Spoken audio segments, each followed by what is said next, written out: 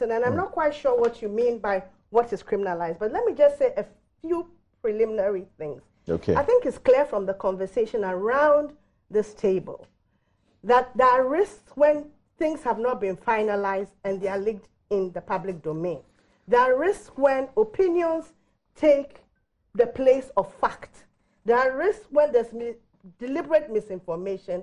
There are risks when issues that should not be politicized are politicized. And I think we should rescue all of that, because really what lies at the heart of this?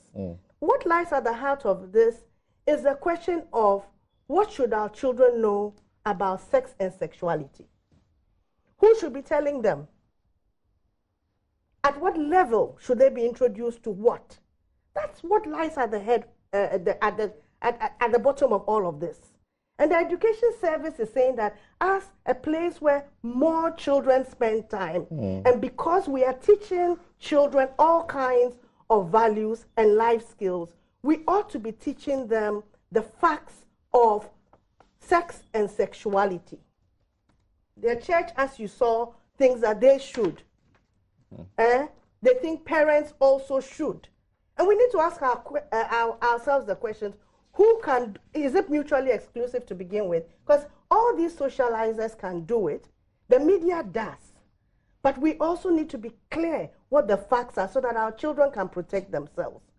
So you're saying, back to your question, and I think you just, it is a bit of a mischievous question. And no, and I'm not that interested. I'm going to deal with it very quickly, and I'm not interested in it because there are real issues we should be debating. And the real issues is, what do our children know about sex, and how can they protect themselves against the ravages of not knowing, of ignorance, their health, HIV/AIDS, adolescent sexuality, and pedophilia. What are they being taught to be tolerant of and not to be judgmental about? Yes, but why are you narrowing it to what is the larger issue? I want to know. What are they supposed to be tolerant of, and what are they not to judge? I do not know, because I am not in the Education Service. But when I read a document that says, teach your children to be tolerant and not judgmental,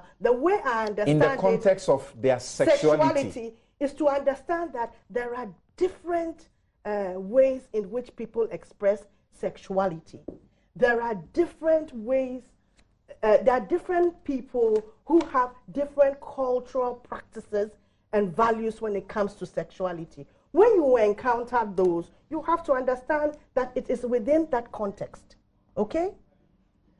Kweku has already said that tolerance also means you don't attack people because you happen not to agree with them. That's actually committing a crime. But it's not just about criminality. It's also about morality.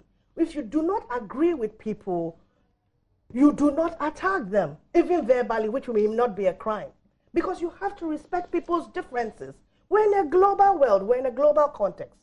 We have to teach our children to be tolerant. We also have to teach our children that not everybody believes what they believe in. That's what we mean by tolerance. That's what we mean by not being judgmental. You can have your own values, believe in them, and be strong in your mind about what it is. So that when you encounter, no, I'm not allowing you to talk. So that when you allow, so that when you meet somebody whose values, including adults who should be protecting you, whose values seem to clash with yours, you can challenge them.